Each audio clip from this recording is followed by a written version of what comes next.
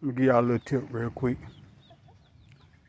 Get your chicken off of that feed. These chickens do not get feed. Y'all seen the other video of the eggs I get. Table scraps. Yeah, my yard might look a mess, but everything got its place. This carpet.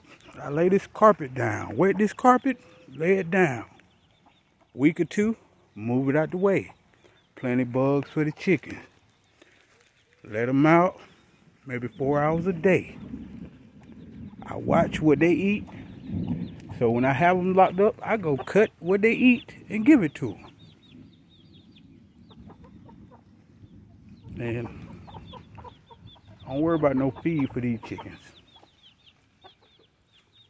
If you can't survive without the feed, you don't belong on my property. So that's just a little tip. Raise some strong chickens, y'all, that don't depend on the feed.